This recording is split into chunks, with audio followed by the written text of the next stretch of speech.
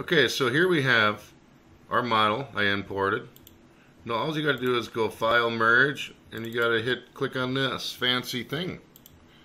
And there, you got every single file, every single level that you need. Now how did I do that? Well, it's actually quite simple. What you need to do is you need to come in here, you need to open up just regular mastercam 2022, whatever it is. It's to work on all mastercams.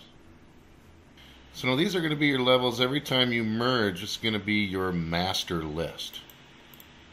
So on your master list, what you're going to want is, what I have, not what you're going to want, but what I have is, my part model. And then, on my second one, I'll have my part wireframe, if it's a big enough part. On my third level, I'll have my bounding box. And then on my fourth level, I'll have my stock size.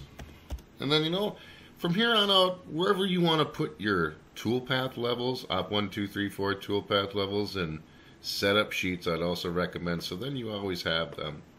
And then what you're going to do is you're just going to save this on your desktop or wherever you find yourself really fancy and going to get the folder. And then you're just going to save this as a level and hit save. Okay, now let's see how this works. And then you're going to close out of it.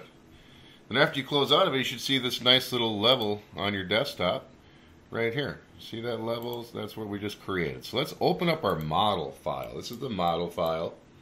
Open that. Alright, so now you're going to open your model and you're just going to simply go File, Merge, and then make sure you're in your desktop and then double click that level and hit the green check. Now you're going to import your levels every single time. And it's just that easy. And that's how you automate levels to enhance efficiency for your manufacturing processes. Thank you for watching Cloth Door Manufacturing.